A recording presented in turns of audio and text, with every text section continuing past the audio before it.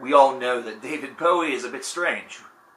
We know that his music, his sound, what he's been able to offer to the rock community, if taken away, easily neuters a lot of what we enjoy today.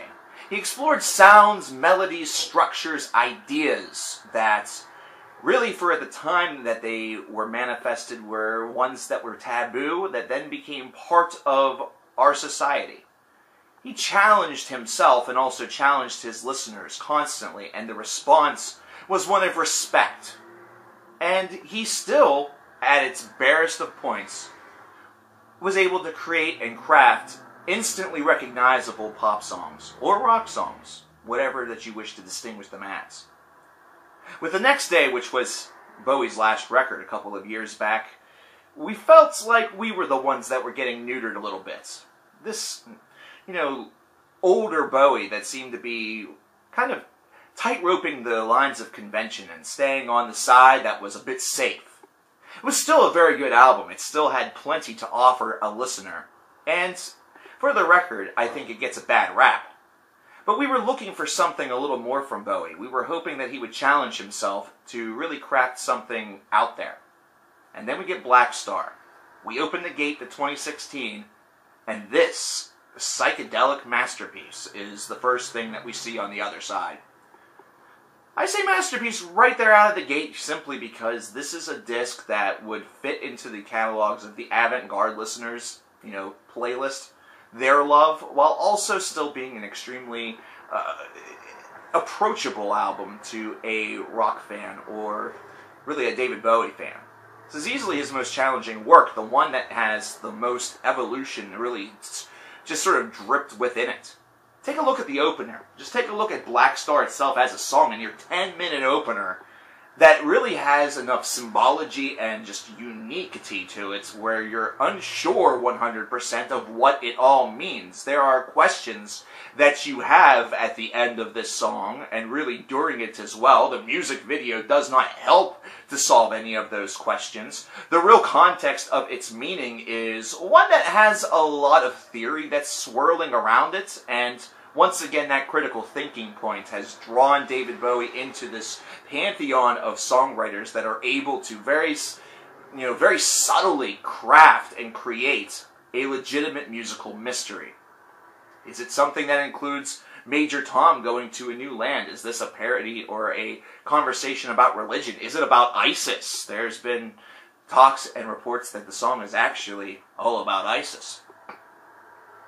Whatever it may be, Blackstar is one that shines based around its strangeness. It's one where it feels at times completely out of tune, and it seems that there are places where everything just doesn't mold together correctly, but this actually is what helps to craft, create, and build. It world builds its mystery and its kind of mystique. It's one that builds that mystique through these things that traditionally in music you would see as inadequacies, either that or faults, but instead these faults and inadequacies build something grand. Moving right on to 'Tis a Pity She Was a Whore, we see kind of the converse of that has a little bit more of a tailored structure, and we hear David Bowie using a higher pitched voice for portions of the chorus of this track, if you really wish to call it that. And it sounds, again, like it's a struggle-filled campaign. It's one that seems like he's going above and beyond what his voice at 69 years old, as of today, the day of release, was really called to do.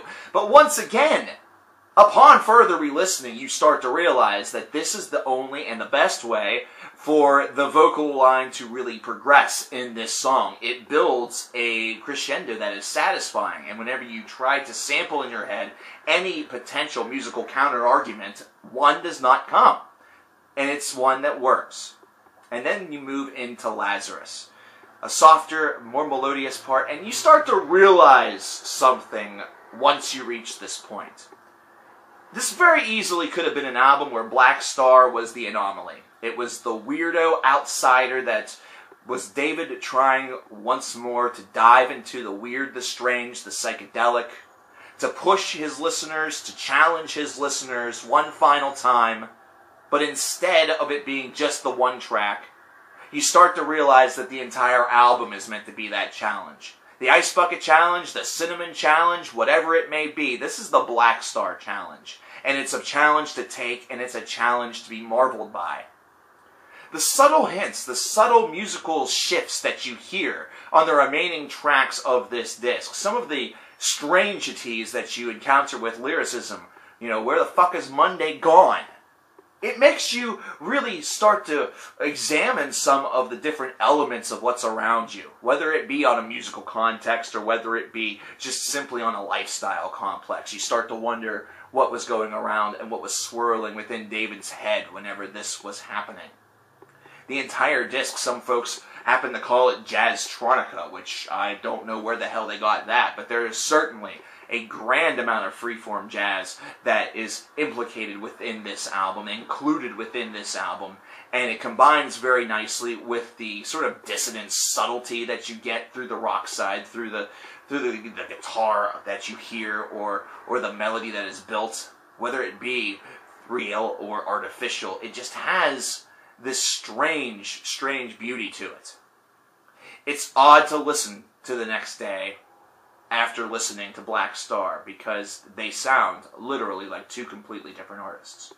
It sounds very much more like an artist that's deciding after 3 or 4 albums of doing the same thing to break away and try something brand new, as opposed to an artist who's now released more than 20 albums and has now decided to challenge his listeners yet again, to instead go into a direction that perhaps could awaken a brand new personality, a brand new persona within David Bowie himself. He is now the Black Star. You could consider this, if this continues to be the Black Star era, the start of something brand new, radically different. And let me tell you something. If this is what we have to look forward to from the late 60s, early 70s, age of David Bowie, as far as music is concerned, bring it on, because these challenging works are lovely. It's almost as though taking on this project, this concept, reinvigorated his pen, and looking at a little different side of what music offers gave him the inspiration required in order to produce something that feels as unique as this does. We speak whenever we talk about a lot of heavy metal albums, about the uniquity of some records, of how they're able to combine several different elements of music, maybe not just heavy metal, in order to craft something that feels incredibly fresh, but at the same time also very listenable. Avant-garde albums sometimes lack that secondary portion to a wide swath of individuals, but to those who love it, to those that it is pleasing to, it's something that feels so unique and off the rails, off the charts, that it's almost like having your own little musical taboo. Blackstar, I feel, is going to be a musical taboo for a lot of young listeners, aggressive listeners, ones that are willing to explore and ones that are willing to accept. For those that are familiar with Bowie, this will come as a surprise while also not seeming like a surprise. It will instead feel like a gift has been given to us. A gift by our king has been bestowed. That once again he has decided to don the bizarre robe that makes David Bowie a legend among classic rock stars. I can't give everything away as a final track. Just the title alone grants a subtle allowance toward what David Bowie has really been throughout all of these years. This is easily an album that maybe could have came to him during this period where he was sort of relaxed and doing albums that were a bit more conventional, but instead of giving everything away, he has something to save for us. He has something to give to us before he finally takes his final bow. This is a terrific disc. It's one that really challenges the listener as intended. And it's a challenge that is not only acceptable, but it's one that should be taken. 91 out of 100. My only complaint is I wish there was more. But I think that this subtle balance and 7 tracks, with about a 45-minute or so runtime, maybe a little longer, was a pretty good decision. It doesn't overstay its welcome. But I want to know what you think about Blackstar by David Bowie, because I know a lot of you have listened to this. I want to know your thoughts in the comments below.